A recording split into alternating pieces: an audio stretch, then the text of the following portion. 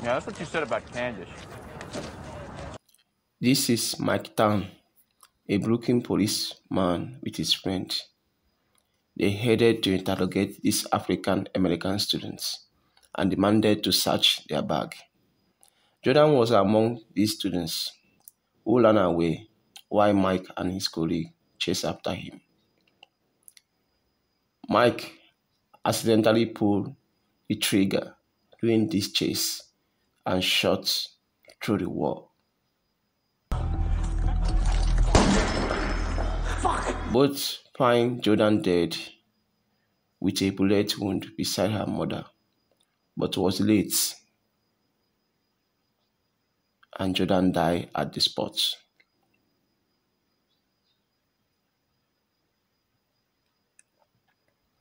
This is Mike's mother and father complaining about him coming back late that same day.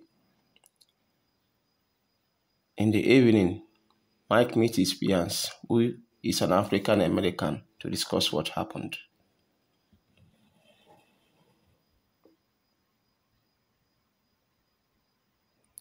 This is Mike's fiance's father, who works as a police officer in the Mike department, discussing about the shots. Mike and his friend was summoned by their department head, who charged them to refrain from talking to the press, that he will take care of everything. Mike finally told his parents that he shot someone.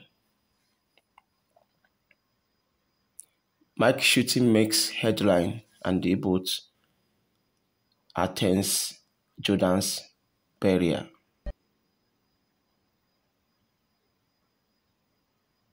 Jordan was my son. He was a good son. He worked when he was supposed to. He came home to me when he was supposed to. Jordan was an artist. I see that a lot of you. More news about the shooting surfaces online, including a mass protest by the black communities demanding for justice.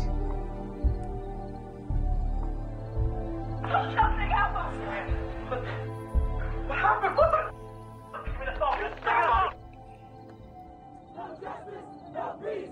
No justice, no peace. No justice, no peace. Justice for Jordan. No peace. Say his name. No peace. Justice for Jordan. Say his name. No justice for Jordan. Mike meets his boss, who promised him to forget what people are saying, that he can change the narrative.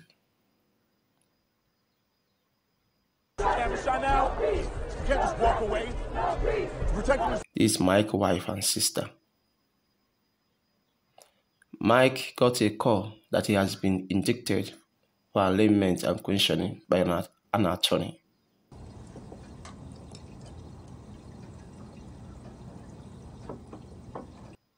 Mike meets again with his HOD and a lawyer who would be working on Mike's case.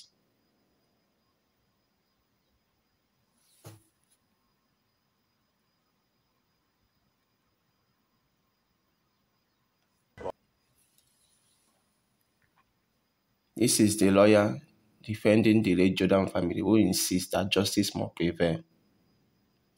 At the court session, Mike pleaded guilty. Not guilty.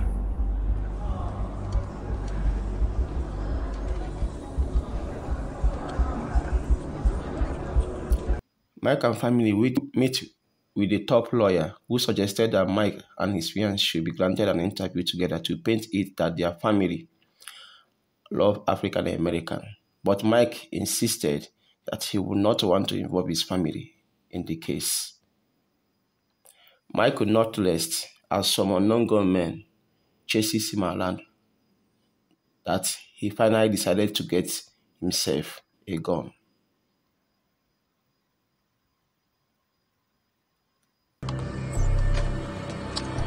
Hold it!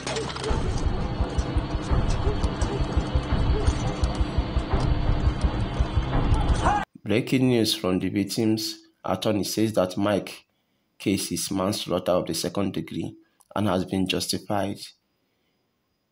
This put Mike in trouble.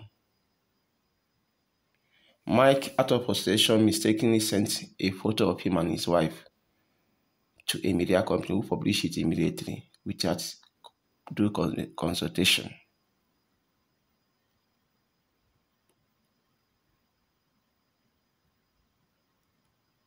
People come up to me and say, how can you be with someone like that? Candace, you're black. How can you marry a racist cop? And I tell them, Mike's parents always complain that Mike does not think about others but only of himself. Now Mike seems to change the narrative by going to Miss Wiggins' house, the mother of late Jordan Wiggins, to beg for forgiveness. But the woman heard him and refused to open the door for Mike. I just wanted you to know. I'm sorry. Mike also meets his in-law for forgiveness. Mike finally packed his clothes and went out into the street to dispose his gun. Sadly, two policemen who approached him by the riverside thought that Mike wanted to shoot them with the gun and shot Mike. I'm a cop! Shots fired! Shots fired!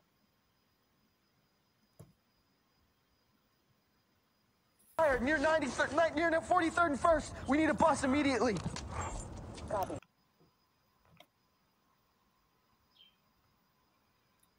Now you have watched the video. Subscribe so that I can receive the next video that will be releasing next time.